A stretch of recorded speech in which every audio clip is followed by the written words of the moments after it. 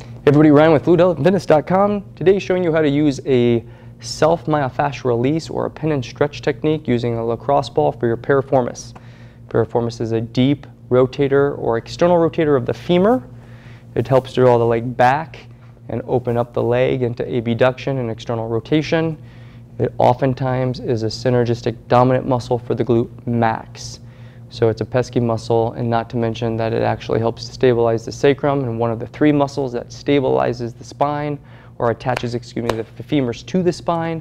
So when it is adaptively short or hyperactive, it can cause a lot of problems. So want to make sure that we're good at relaxing it. It does lay underneath the max. The butt is on top of it. You got to get through it. So you're pushing through it towards the pelvis. Attaches the femur at the trochanter, the little elbow here, over to the sacrum, the lowest portion of your spine. So you got to smush through the max, roll up and down to find it. And again, it's pretty simple to find once you get to it. You're going to put the ball right underneath your sit bone, and you're going to roll up and down until you find, again, a tender point or something that's, again, more neural, because it sits on top of the sciatic nerve. So it doesn't take a lot to find. Notice that the leg is extended and externally rotated.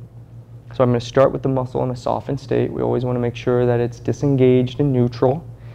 And again, I'm going to sit into it by pushing off my left heel to compress into the muscle on the right side. So it's pushing through the glute max and into this muscle. And again, remember that it's about horizontal with the edge of the femur over to the sacrum. So that's the general area. We don't want it to be painful. It's really easy to want to push deep into it and provoke pain, so try not to do that by pushing through your palms. You can rest against the wall if it's too much for your shoulders. Let it sink, and then we're going to rotate internally and pull it into flexion. So again, we're going to stretch through it by internal rotation, adduction, and flexion, the opposite of the muscle's action. You'll pull until you feel the stretch resistance out of the muscle. It'll tense up. Got to wait for that to relax again. It'll sink in. And then pull it up again, and you can go in multiple stages of tension to softening, tension to softening. Just make sure that you're not pulling so hard that it tucks your tailbone under, makes your spine flex, or makes it rotate over. That can irritate your sacroiliac joint and really cause some issues with the lower back, so you don't want to do that.